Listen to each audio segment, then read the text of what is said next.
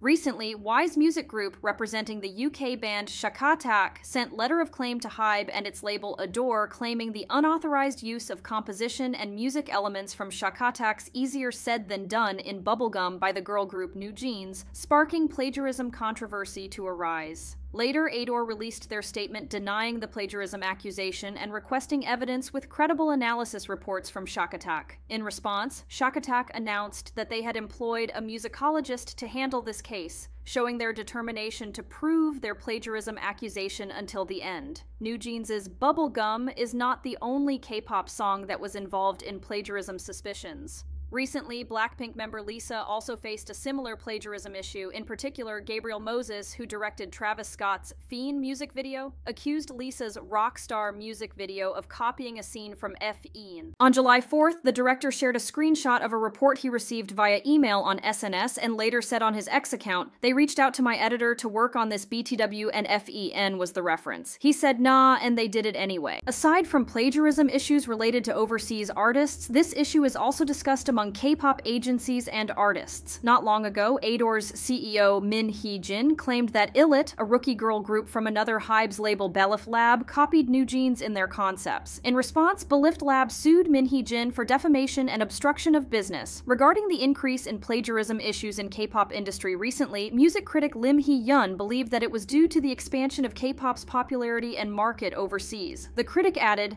"As the K-pop market is enlarging, some foreign artists begin to raise issues over plagiarism due to financial interests." Lim Hee-yeon pointed out that New Jeans' Bubblegum had been said to resemble other songs aside from Easier Said Than Done due to the recent music trends. According to the critic, Bubblegum melody is universal and easy listening. So many songs with a simple structure like that may also face plagiarism issues. The Korea Music Copyright Association also asked people to wait for judgment from the court.